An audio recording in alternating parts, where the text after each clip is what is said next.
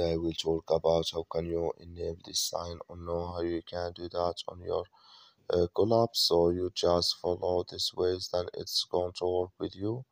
So all you have to do, so you just go here, you go above your photo profile, click on it here.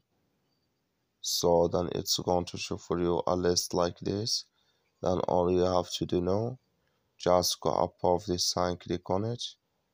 So then it's going to take you to this list. It's going to show for you like this here. Then all you have to do now, just click here on color ID here.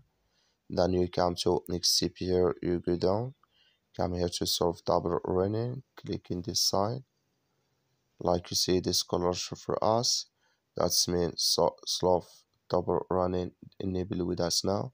So that's all you have to do. I wish you I get it. That's all. Thank you for watching. Don't forget to support us by liking, subscribe.